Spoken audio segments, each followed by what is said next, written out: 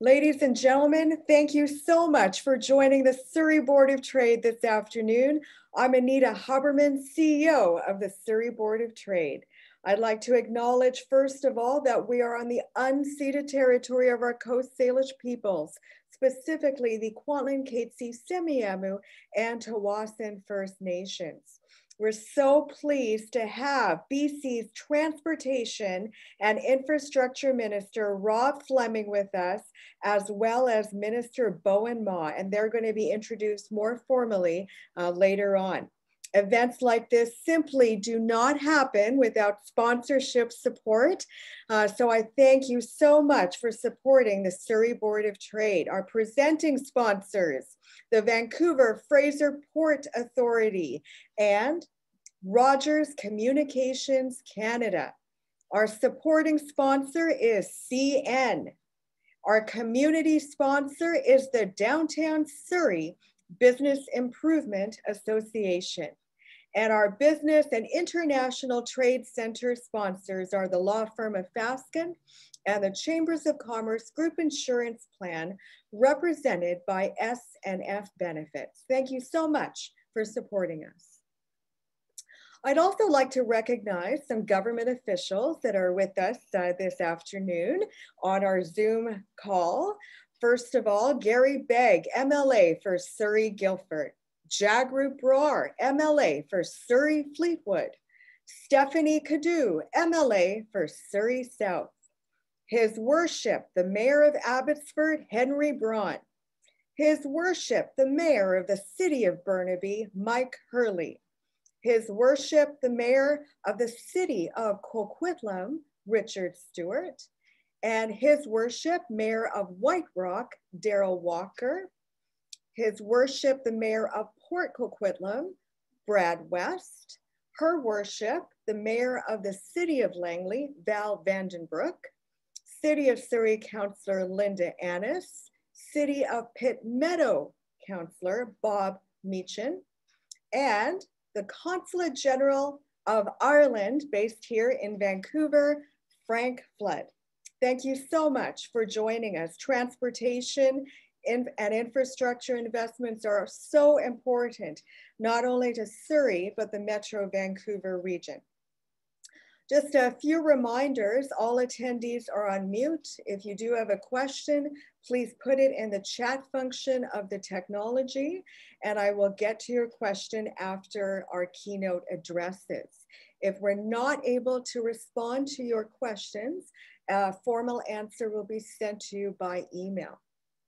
I'd like to begin by just saying and reminding you that the Surrey Board of Trade is Surrey City Building Business Organization. We're the top 10, one of the top 10 largest chambers of commerce, boards of trades in Canada. There's 450 of us. We support business, bring business into the city through a diversified portfolio of services, being that concierge of connections, especially during this pandemic and beyond. We focus on global business connections for local businesses, instigating change at different levels of government, providing those cost-saving, time-saving benefits. You name it, we do it right here at the Surrey Board of Trade, where we've also created Canada's first COVID-19 playbook for business. Surrey is going to be the largest city in British Columbia very soon. And I wanted you to just see a video just to tell you a little bit more about our great and amazing city and the Surrey Board of Trade. The video, please.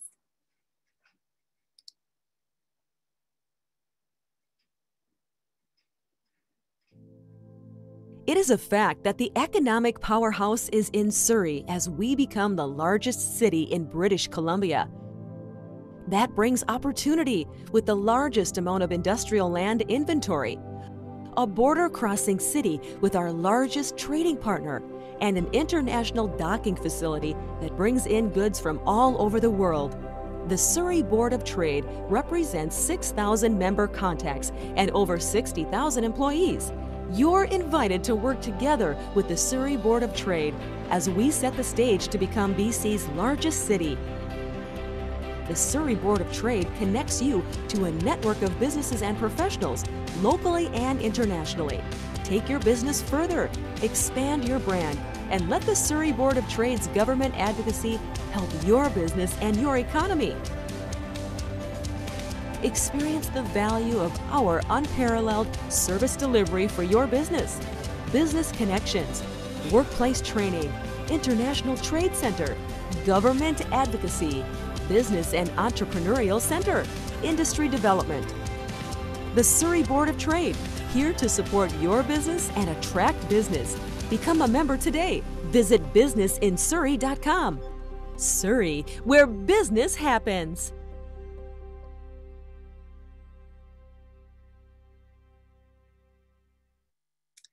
Thank you so much for watching that. And I just wanted to also indicate that every year we do an annual Surrey Road Survey. And we do that in conjunction when the Transportation Minister for British Columbia speaks.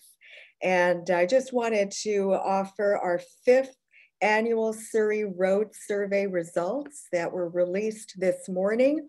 They are on our website at businessinsurrey.com.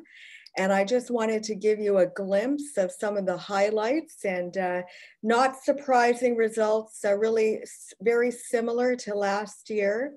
But of course, we know that congestion has continued to increase, even in the middle of a pandemic. So we do need to focus on those transportation and infrastructure investments to ensure that Surrey, the South Fraser Economic Region, and all of British Columbia continue to be leaders. Transportation is the foundation of our economy.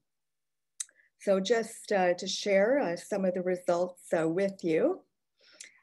Number 1, the purpose of the road survey is to assist the City of Surrey road improvement planning processes. The City of Surrey has actually provided some questions within the survey itself to help them in their planning. And we've done that with them for the past 4 years and now into our 5th year. We want to gain an understanding of our members' commute and business travel trends. We want to determine any actions, recommendations, or policies that may be required by different levels of government or in partnership with each other. And we want to instigate change. So, traffic congestion impact on business operations. Over 25% indicated there was a limited impact to business operations in the year 2020. Over 50% indicated traffic congestion somewhat impacted business operations. And just under 24% indicated traffic congestion had a significant impact on business operations.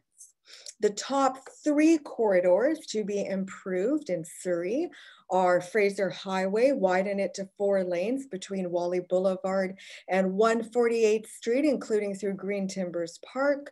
152nd Street, widen to 4 lanes from 40th to 50th Avenue, and 64th Avenue, widen to 5 lanes between 176th Street and Fraser Highway. And just keep in mind that our population continues to grow by 1,200 to 1,400 people a month. And yes, that's even during a pandemic. Our top 3 intersections requiring improvement: 64th Avenue and 168th Street, significant backlog on that corridor. 104 Avenue and 156th Street, Fraser Highway and 184th Street. Transit needs. We need rapid transit on Fraser Highway. We need rapid transit between Guildford City Centre and Newton on King George Boulevard and 104 Avenue. And respondents said that they need a new B-line bus service to South Surrey White Rock. So we need east-west solutions and north-south solutions. And in terms of bridges, we've always stated this to the province, that Pattullo Bridge should open with 6 lanes instead of 4 lanes. and that our position has always been, and respondents continue to say, that the Massey Tunnel should be a bridge instead of a tunnel. There's more to share with you, of course, but just take a look. It's about a 15-page report on our website, businessinsurrey.com, and just plenty of work to do in collaboration with all levels of government to ensure that we have those transit and transportation infrastructure investments. So with that, I'd like to introduce our co-presenting sponsor representative.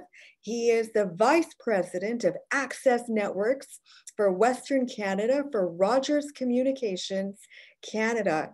Warren Fletcher, please say a few words.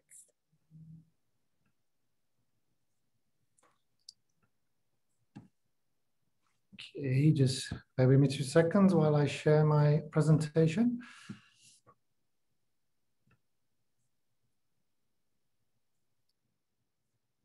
Okay, so I'd like to start by thanking the Surrey Board of Trade for hosting today's event. Rogers is a proud member of the Surrey Board of Trade and share their visions of helping local businesses thrive and actively contribute to the growth of British Columbia's economy. My name is Warren Fletcher. I am the VP Access Networks for Western Canada. Today's topic is particularly important to Rogers as we continue in our investment in the network infrastructure and collaboration with the construction, transportation, real estate, and other industries to provide better connectivity for communities and for businesses. Before telling you more about our investments in our network, which is the key area for me, I wanted to quickly share a bit about our organization here in BC. Rogers is Canada's first 5G network. It's now live in over 50 communities in BC, including here in Surrey, and across 160 communities in Canada.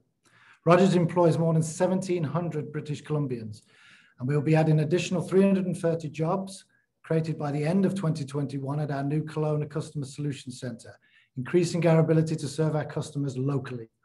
Many of our employees are based from the Lower Mainland, including Surrey, so we want to be sure we're supporting their local community and its businesses. Lastly, we invested over $4 million in community initiatives, including grants and funding for youth and local communities to support education and business development. I would now like to highlight Rogers' significant investment in its network growth to support evolving businesses' needs, from supporting customers to delivering innovative advanced services. In 2019, Rogers launched a multi-year plan to enhance wireless services in our preparation to launch our 5G nationwide. It was also in response to the growing public demand for connectivity. As one of the largest and fastest growing communities in British Columbia, Surrey's residents of over 500,000 are targeted as a key recipient of Rogers' investment. This represents millions and millions of dollars on building new wireless installations to support the city's fast expanding growth with 5G services and expanding our fiber footprint. Our projects are poised not only to support Surrey's residents working from home during the pandemic, but help businesses that ultimately restart our economic recovery process in Surrey. We have not slowed down on our targets because reliable connectivity is not only for our safety, but it is dependent upon by all of us to continue work during this difficult time. Rogers has a strong investment in innovation and developing emerging technologies, particularly in smart cities and transportation. Through our partnership with UBC, we have launched Canada's first smart city in Kelowna, implementing LiDAR technology to monitor traffic flows and increase our public safety.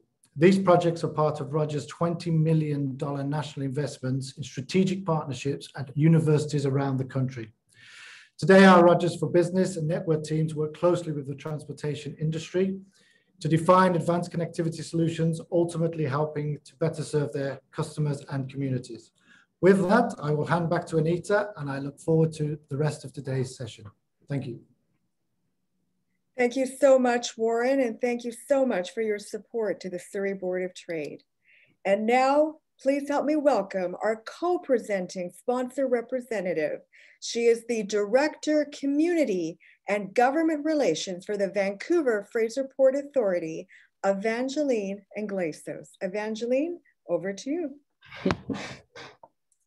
Thank you so much, Anita, and good afternoon, everyone. It's my pleasure to be here today for this very important discussion on BC's transportation and infrastructure plan. As the federal agency responsible for the stewardship of the lands and waters that make up the Port of Vancouver, our mandate as a port authority is to ensure goods are moved safely, efficiently, and sustainably. We work for the benefit of all Canadians in collaboration with our partners, our stakeholders, and other members of the port community. And our vision is to make the Port of Vancouver the world's most sustainable port, an ambitious and exciting vision indeed. The diversity of the cargo handled through the Port of Vancouver is one of the key strengths, as it allows the port to be resilient through periods of economic downturn, such as right now. And although our economy has experienced many challenges over the last year, demand for Canadian import and export capacity is strong, which is very encouraging. The diverse cargo that is moved through the port represents communities across Canada who use the Port of Vancouver to reach export markets for the grain and the potash and other Canadian resources. And for the small to large businesses, both here in Surrey and across Canada, imports of consumer goods support manufacturing and retail markets. The port's continued strong performance is enabling the Port Authority to move forward despite the pandemic with the infrastructure projects. And to this end, we're leading more than $1 billion worth of infrastructure projects with supply chain and commodity partners to improve goods movement to the port while also reducing impacts on communities. And we also complete extensive studies to assess and mitigate any potential impacts these projects may have on the environment so that we can support trade capacity across the Lower Mainland and increase and improve goods movement through the port sustainably. We are also investing heavily in container terminal capacity to service Canada's long-term demands. It's a key priority for us to meet Canada's long-term needs for container capacity, and it's with the proposed Roberts Bank Terminal 2 project. It is a nationally critical project, which if approved, will increase the port's container capacity by 1/3. All of these projects are directly supporting our regional economic recovery by supporting jobs and helping sustain local companies we contract with, while also injecting the much needed investment dollars into our region. So with that, everyone, I'm so pleased to be here. I'm grateful for the strong partnerships between the Port Authority and our partners, and we all look forward to continuing to work together to keep Canada strong and competitive, and our province as well. Thank you so very much. Thank you so much, Evangeline. And now, ladies and gentlemen, please help me welcome BC's Minister of Transportation, the Honorable Rob Fleming. Rob, over to you. Great. Can everybody hear me okay? Yes. Excellent. Thank you very much, and good afternoon to everyone. Thank you so much for taking an hour out of your busy schedules to be here today with Minister of State Bowinn Ma and I, and thank you very much to the Surrey Board of Trade and to you, Anita, for organizing this opportunity this afternoon. I'm speaking to you from the Legislative Assembly in Victoria, and I'm on the traditional territory of the Lekwungen-speaking people, the Songhees and Esquimalt First Nations, and it's an honor to join the Surrey Board of Trade today as the Minister of Transportation and Infrastructure, and I want to also bring greetings to my fellow MLAs and elected officials, mayors and councillors who are on the call, and I think I would extend that on behalf of Premier John Horgan, who would thank those elected officials and also be pretty excited as a guy from County Cork that the Consul General of Ireland, Mr. Frank Flood, has joined us this afternoon as well. There has been an awful lot to learn over the past couple of months since I've been appointed as the Minister of Transportation. We have had to navigate as a province through a second wave of our provincial pandemic and as part of a global response here in this province. It has challenged all of us in every sector of the economy and business, as we know. Many businesses and industries have been hit very hard because of travel restrictions and other health restrictions that have been necessary to provide an effective public health response to COVID-19, and businesses have shown and had to be incredibly resilient time and time again. And we do face some uncertainties, of course, with variants and trends that are happening in other parts of the country that require us to continue to be adaptive as we have been thus far and keep people safe. While there has been incredible turmoil in some sectors of the economy, it's important to I think, recognize that in British Columbia, that while we've adapted to the new reality of this virus, there have been a number of innovations, new technologies, new platforms that have been able to keep many businesses successfully afloat and in fact doing very well. I'm very pleased in the transportation sector, for example, that the commercial trucking industry has recorded significant volumes, and in many areas of the province is back to its pre-pandemic levels in volume. You heard from one of our sponsors as well around port traffic. I think we can be very proud as the #1 port in the country that goods have been imported and exported almost at pre-pandemic levels to date, and the recovery there has been very strong. And I think it's also important that business voices like the Surrey Board of Trade and others in BC are predicting a very optimistic, strong economic rate of growth in 2021. In fact, one of the business organizations in BC is predicting 4.5% growth in 2021 and even higher in 2022, and that will trend above the Canadian average in terms of an economic recovery. And I think the last 11 months, of course, has put all the provinces and governments around the world to the test.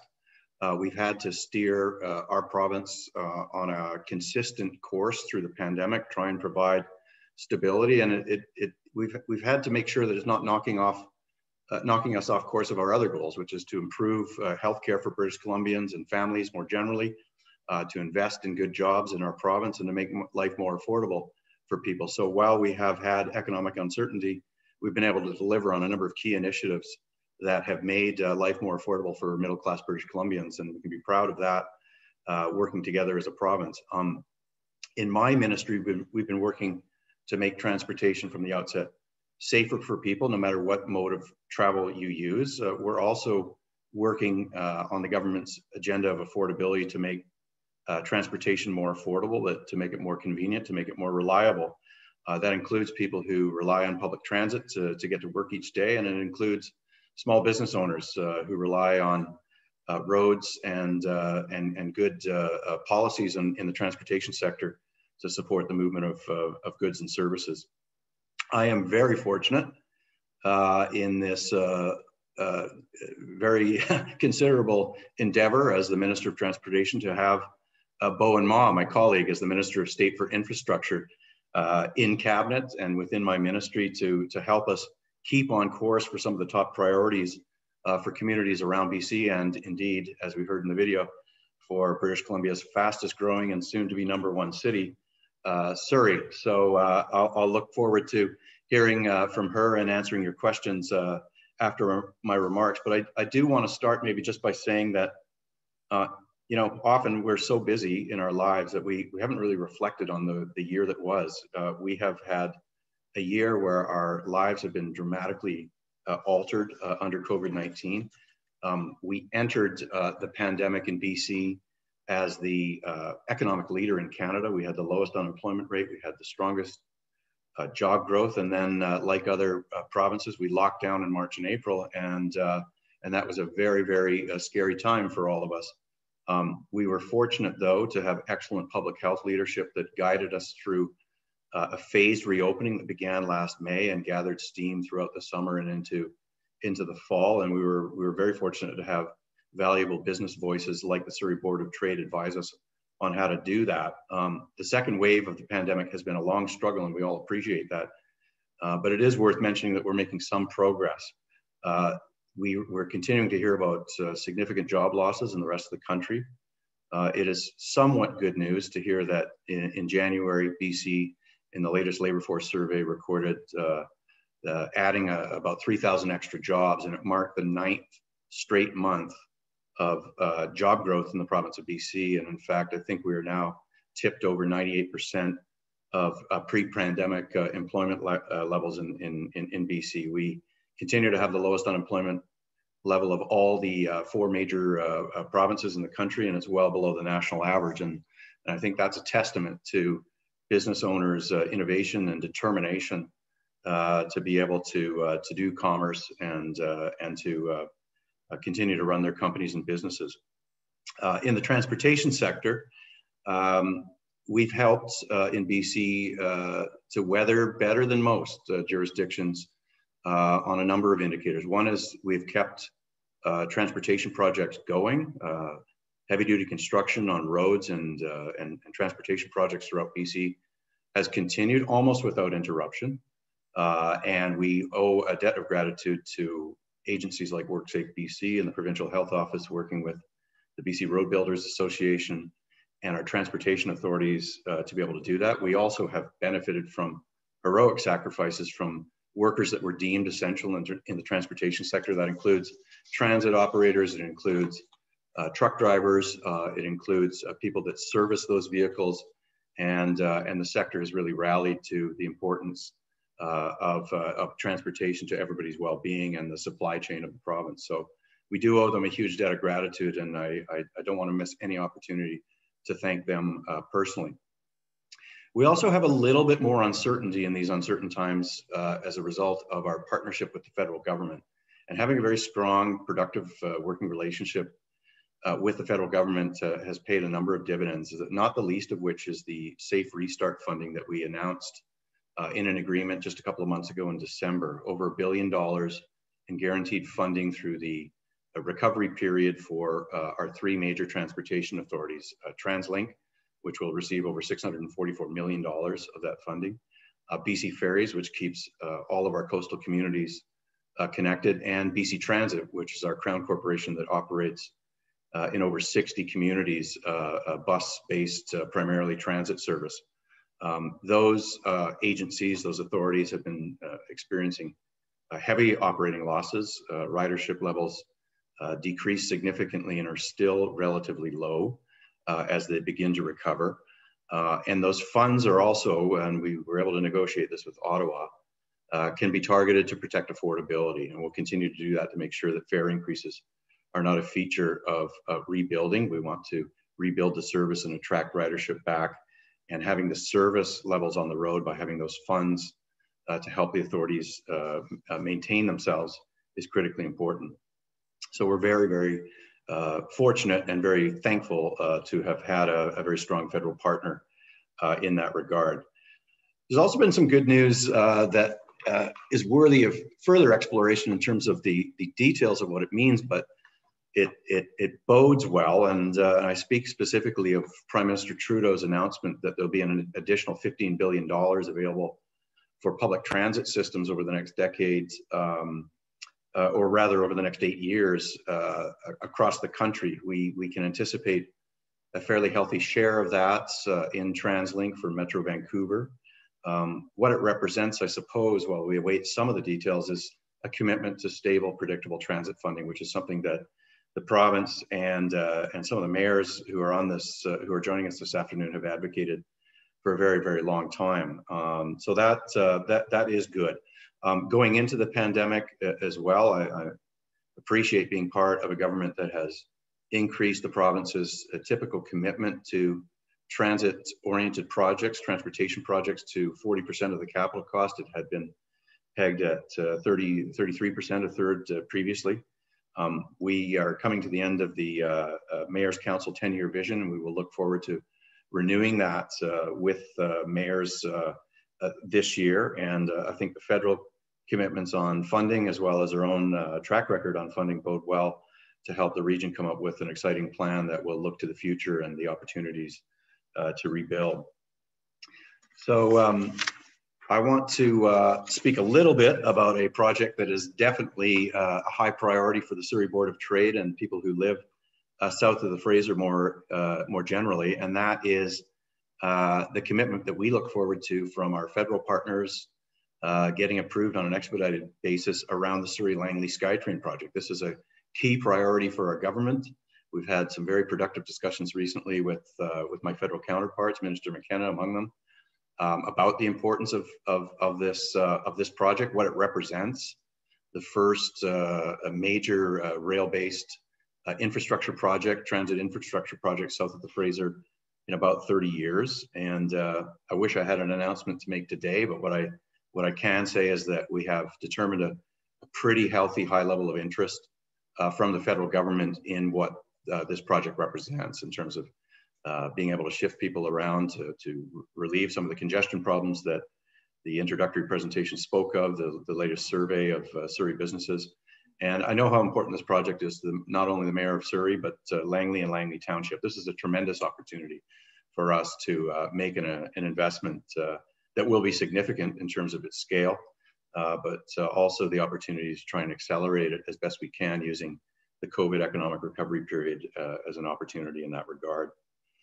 This is also an opportunity for our jurisdiction to show that we're taking serious action on climate change. This represents a clean BC priority, and for that reason, it will help us meet some of our GHG emission reduction targets. The other project I wanted to touch upon is the George Massey Tunnel. I know that's critically important, not just to those who are on this call, but people throughout the region and anybody who travels throughout the Lower Mainland. Metro Vancouver commuters want and deserve a solution to the gridlock of that tunnel. And we are making significant progress on that towards selecting the right solution for a new crossing on Highway 99 that aligns with regional plans. The business case on this one was delivered to me just shy of Christmas Eve. Government's actively reviewing that. We're working with our First Nations rights holders, mayors that are sitting on the task force that we established in 2019. And we've had some very good discussions as well with our federal partners on that project as well. It's very helpful to have some heavy hitters in the federal cabinet who have constituencies that are very near to Highway 99. And what I can say is that we've had some really good discussions with Minister Qualtrough and others on that crossing. I am pleased to see that there's been some safety improvements put in place. The LED lighting, I have, of course, not been able to travel, but the northbound LED lighting that was installed just this week, I think, has had very good reviews, and the southbound lighting project will be completed in a couple of weeks' time, so early March. Let me conclude by saying this. We have a lot of work to do.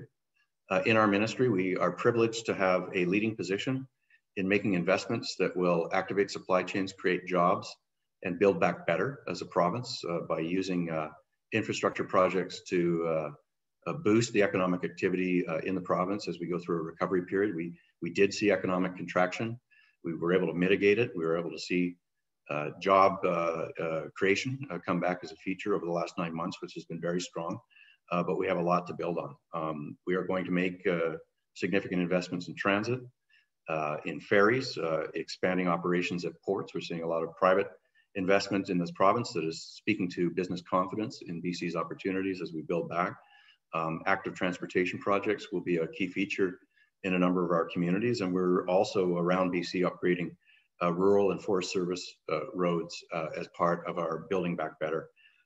We're committed to adapting to and tackling climate change. And in fact, we just launched a program called Climate Adaptation, and we have 60 projects around BC that will protect the highway networks from the adverse impacts of climate change, which includes floods and slides.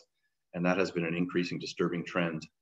These are projects that can make a huge difference in smaller communities, and it will be a key feature of our budget. And we have examples of those projects already starting in BC.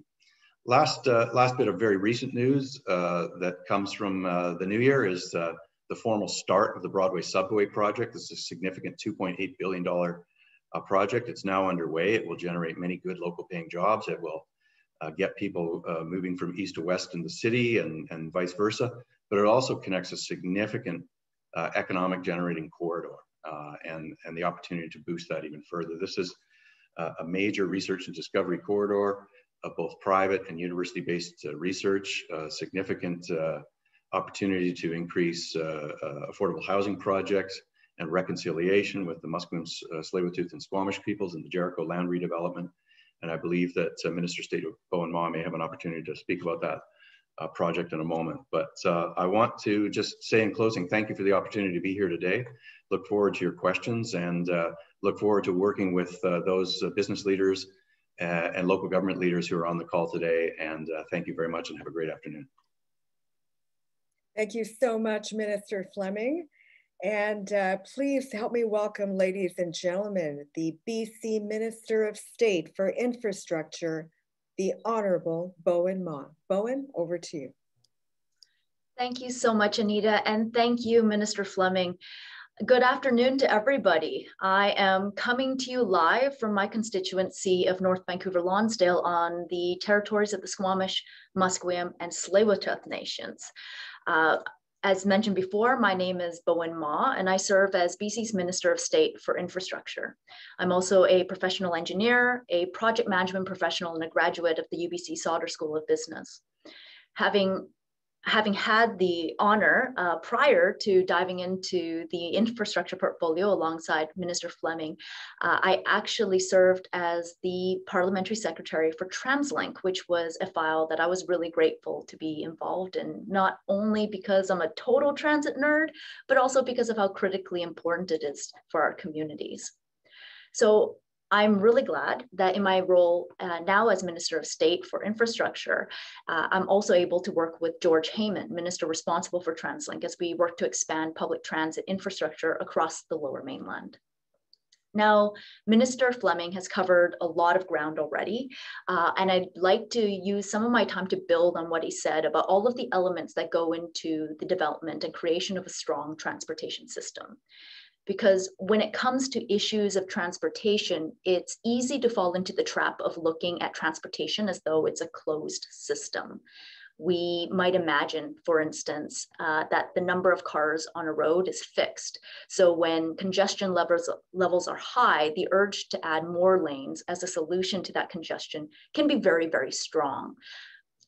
But it's also a limiting and old way of approaching transportation. Indeed, jurisdictions around the world have learned this the hard way, that ever wider bridges, ever wider roads, in a desperate attempt to offer relief to weary commuters, they only find that after all of that, even more traffic is induced by the ease of travel, and before you know it, the lanes are congested again.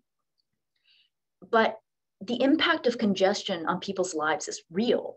The frustrations are real, the time spent away from families are real, the impact to our economy is real, which is why being able to look beyond the pavement to what else is going on in people's lives is so incredibly important if we're serious about making life better for people in the Fraser Valley.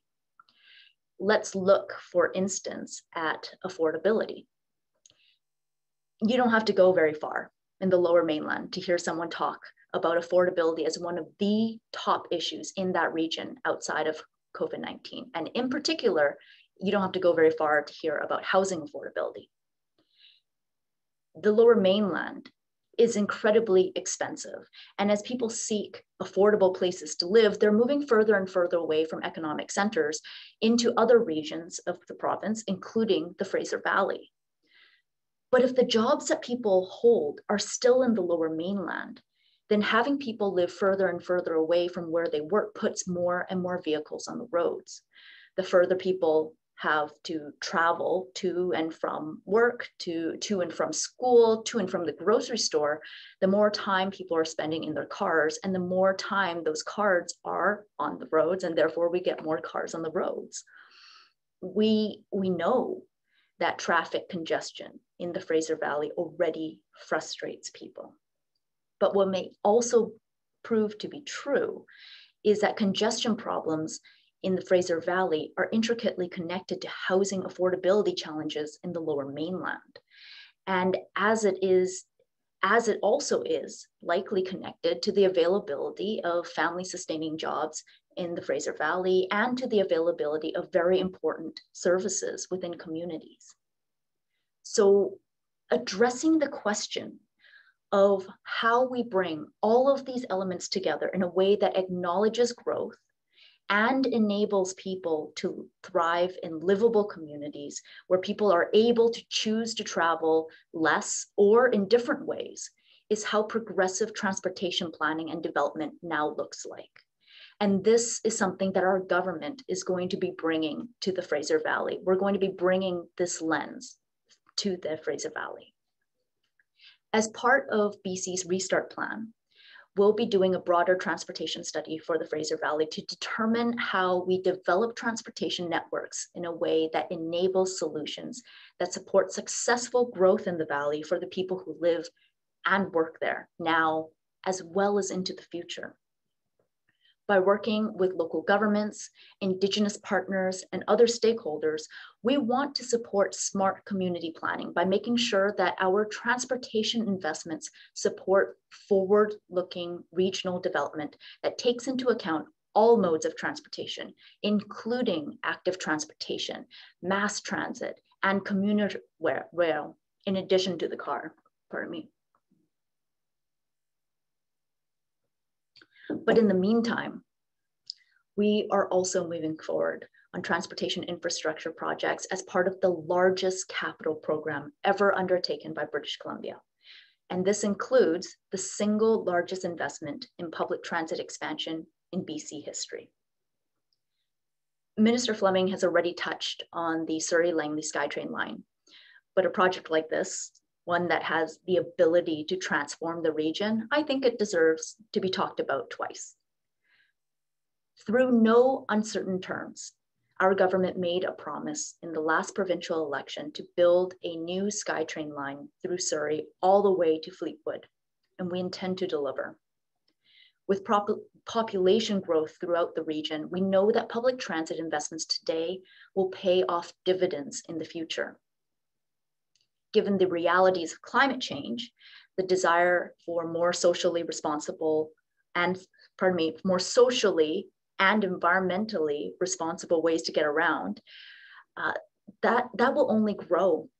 And especially as younger generations are already more likely to drive less and more likely to seek out lifestyles with smaller carbon footprints. So enabling those lifestyles in the Fraser Valley will ensure vibrant communities that support the local economy. Over in Vancouver, on the Broadway subway project, the demolition of buildings to make way for 6 new stations and staging areas for equipment and materials is already underway.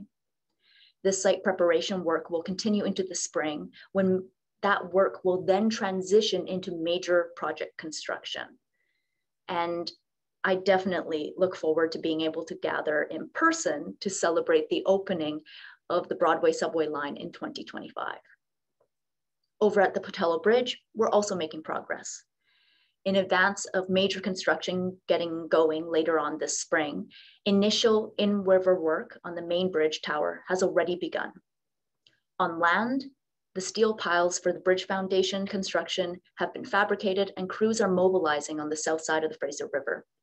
And once the new bridge is completed, safety and reliability for drivers, for cyclists, for walkers will be improved, as will the movement of goods throughout the region. And while ever wider highways may not be a long-term solution for congestion, it doesn't mean that there aren't important benefits to investments that make sure our highways are safe and have the appropriate capacity to support the movement of people and goods throughout our region. So last year, along Highway 1, we completed the new 216th Street interchange to improve local connections for communities in Langley. And we added high occupancy vehicle lanes between 202nd to 216th that reward people who choose to carpool or to travel by transit with faster commutes. Our government's next step is to further extend those HOV lanes to 264th Street. And when completed, there will be a 44-kilometer long section of HOV lanes stretching between Burnaby and Langley. This proposed project will also tackle traffic flow, or rather challenges in traffic flow, by improving local traffic flow by reconfiguring the 232nd Street interchange and replacing the underpass at Glover Road and the CP rail crossing. So for those of you who are interested in that project, public engagement is underway through March 19th, and you can check out the project design online at engage.gov.bc.ca. Now, even with all this underway, we know that Surrey Board of Trade members will tell us that there's still more to do, and we definitely agree. Our government intends to continue our work to improve trade corridors so that they can sustain growth in commercial and industrial traffic, which of course helps move goods to market and our resources to the world. And most importantly, especially in this trying time, we're going to continue to do what got us here in the first place. We'll be building BC back better by investing in projects, programs, and supports that put people first. So thank you so much to all of you for having me today and for having the Minister of Transportation, Minister Fleming, with us. I look forward to your questions. And yeah, back to you, Anita. Thanks. Thank you so much, Bowinn. And I have some questions for both you and Minister Fleming. Just to respond in turn. In this BC budget that's coming up on April 20th, I believe it is, and with the federal government's commitment of close to $15 billion in infrastructure projects across Canada, will the BC government make a financial commitment to that Surrey-Langley SkyTrain all the way to Langley? Hi, thank you for that question. And as you heard Minister Ma sort of remind folks that have joined us this afternoon, that was a very explicit commitment that Premier Horgan made in October when we went into the election. We've always had an eye on this project and have viewed it as a two-phase project. We've had some really good discussions with the federal government in advance of the announcement they made around a permanent transit fund. So what I would say is that we'll continue to acknowledge and work with TransLink, knowing that they have skin in the game and a previous commitment, at least to the first phase of it. We want to look at we do look at this project as an opportunity to accelerate the economic recovery through as expeditious a project as we can make it. So Ottawa has been informed of our prioritization of that. There still is a little bit of tidying up to do, though. I just very briefly touched on the Mayor's Council 10-year plan, and they're still committed to dollars that are originally allocated to an LRT project. Those need to be confirmed in terms of a shift of priorities towards Surrey-Langley SkyTrain. We know that's the view of the region. We made the commitment we did, the Premier made the commitment that he did in acknowledgement of that. And what I can say is that this is going to be a partnership between TransLink, the province of British Columbia, and the federal government. We think it fits perfectly with the announcement they made a couple of weeks ago, which was oriented towards transit projects that can move significant numbers of commuters in climate-friendly ways. And this is quite frankly long overdue. And so we hope to be able to come back to the Surrey Board of Trade and make a significant announcement about that in the near future. But we do know for now that this is a very good fit. I just wanted to mention that in our road survey, and by many of our members, there needs to be a significant link between SkyTrain construction and active transportation strategies. So that means cycling and walking, enhanced livability. So whatever the official community plans are in terms of city design making for each of the cities and the towns that cross that SkyTrain, there needs to be a collaborative effort to ensure that both assets are being linked. Yeah, I think I'll throw that one to Minister Ma if she wants to comment on that, and as well as integrated transportation services as well. So Anita, I have to admit, my feed froze out a little bit while you were asking your last question. But if we're talking about the importance of being able to connect various modes of transportation and developed complete transportation networks that take all those modes into account, that is definitely something that our government is looking to bring a lens to in terms of a kind of integrated transportation planning over in the Fraser Valley. But I'll let you maybe clarify, because like I said, my audio cut out there. Yeah, absolutely. Technology. What we're trying to do is ensure that people can cycle and walk in addition to utilizing SkyTrain to get around, and to ensure that with cities and towns that their official community plans are linked into those designs of whatever the SkyTrain construction is going to look like with cycling and walking capabilities. So that's what I was saying. My second question to either of you is tell me your thoughts about mobility pricing and road pricing strategies. Is that even realistic in the Metro Vancouver area?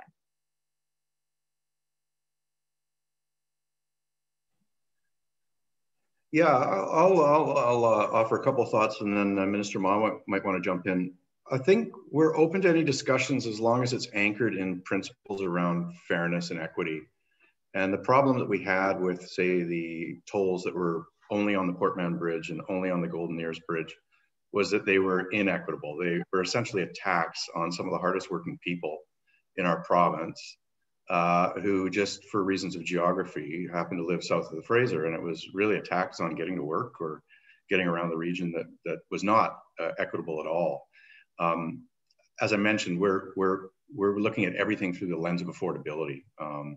And as we recover economically, we'll continue to do that. There are a lot of people who have suffered financial losses in their businesses, in their careers. It is not the time necessarily to layer on new costs that would essentially be a tax on returning to their occupations and to their businesses. So if I'm sounding a cautious note on there, that's my take on where our government would receive any of that. Having said that, always willing to listen to mayors and councillors who may have ideas on this. My next question is related to the pandemic and the trucking industry and the border itself. You know, do you think that truckers that are going back and forth across the border, do they need negative COVID-19 tests? I can take that one. I think the short answer for that is what we have right now is working. The exemption that truck drivers have to get to make deliveries into the States and return is working. It has not been a source of transmission. The trucking and transportation industry can be very proud of the fact that the safe work practices that we established are effective. Having said that, we will review these things as we need to. If we're getting into a situation where more transmissible variants are affecting the protocols that we have in place right now, of course, they would be revised. We've always committed to be flexible about that. Bowinn, when it comes to infrastructure and housing affordability around transit lines, is housing really affordable in the Metro Vancouver area around SkyTrain lines, especially for young people that are trying to get into the market? So what I would offer is that there are lots of young people who want to be able to make choices that don't revolve their lives around being tied to their vehicles. So lots of younger families, lots of younger professionals are actively choosing more socially, environmentally modes of transportation. And that's what makes housing near transit stations very desirable. But you're right, Anita, that just putting housing near transit stations doesn't necessarily make that housing affordable. It does require a concerted effort on behalf of not just local governments, but I would say the provincial government as well, to working with local communities to make sure that our transit investments actually produce the kind of community infrastructure that we want. And part of that community infrastructure that we're looking for, that we're committed to as a government, to trying to figure out how to leverage our investments to create, is affordable housing. But yeah, I mean, if we don't, then the housing is not necessarily affordable. Minister Fleming, how are you and the BC government, maybe specifically the Transportation Board, working with the taxi industry? They have faced significant challenges during this pandemic. What are your thoughts on that industry? Yes, they have indeed. And we have met with the industry a number of times, and we are looking at ways that we can assist them with their high overhead costs and the fact that for the foreseeable future, there are not going to be international visitors. There are not going to be conventions. There are not going to be major events. There are not going to be demands for taxi service. And the approximately 60–70% decline we've seen is likely to continue for the foreseeable future. So we have worked with a number of other heavily affected businesses that are in the transportation sector. We have a commitment to work with the taxi industry as well. We did lower and also reform ICBC products that have reduced costs. There have been some federal programs around wage subsidy and other things. And some of our smaller companies have benefited from the small and medium-sized business innovations that we've done. But let's put it this way. We've put a number of items on the table. We've had some really good, frank discussions with the taxi industry. Our goal as a government is to help the taxi service survive the pandemic and do well into the future. And we acknowledge that for the time being, that those tough circumstances are going to be there. So we do have to do more for the taxi industry in the coming months to help them weather this very difficult period. I'm just going to go 2 minutes over time, ladies and gentlemen. I have 2 more questions. Minister Ma, Surrey, as you know, is a car-oriented community due to a lack of transportation options. What are your thoughts on increasing electric charging stations, electric infrastructure? Isn't that only going to increase congestion? So, Anita, I appreciate this question because it indicates an appreciation for the concept of induced demand, in that when you make it easier to travel by a certain mode of transportation, you actually induce even more travel by that mode. And you're right, though. Surrey is a very car-oriented place. And so cars are still going to be very important to people and families in the region. And given that, it's important that we work to electrify the cars that people are driving as quickly as possible in order to meet our climate goals. A big part of that is being able to, a big part of being able to do that depends on our ability to actually enable people to choose to purchase EVs over gas-powered vehicles. And that's why we're really excited to be investing in and increasing the number of electric charging stations with the recent announcement of 40 additional EV stations. In terms of the impact on congestion, though, yeah, like an EV takes up the same amount of space as a gas-powered vehicle. It's not a panacea for all of our congestion problems in the Lower Mainland or the Fraser Valley, but that's why we need to look even beyond the pavement to public transit, to active transportation infrastructure, to looking at housing affordability and the impacts on how that affects our lives. So all of this comes into play, but EV stations and EV charging stations are definitely a very important part of our work. Minister Fleming, when will the South of the Fraser Transportation Table commence? It was announced prior to the pandemic. We lobbied for it. When will that start? Yeah, we have some meetings, I believe, that are scheduled to resume shortly. The table has led to some improvements on the Alex Fraser Bridge. So the zipper system that's in effect there, as well as we just took the wraps off our Fraser River Advanced Traveler Info System. So there's 13 of those signs now on key corridors. These were all things that were suggested by the original transportation plan and consultation table. So we've been chipping away at some of the things that were identified, and we are looking forward to getting together again, talking about some of the additional priorities and some of the additional work that had been identified and some of the new things that have come into our range since we've gone through the pandemic. We're looking forward to that too. And Minister Fleming, Minister Ma, thank you so much for joining the Surrey Board of Trade this afternoon. And remember that Surrey is an opportunity city.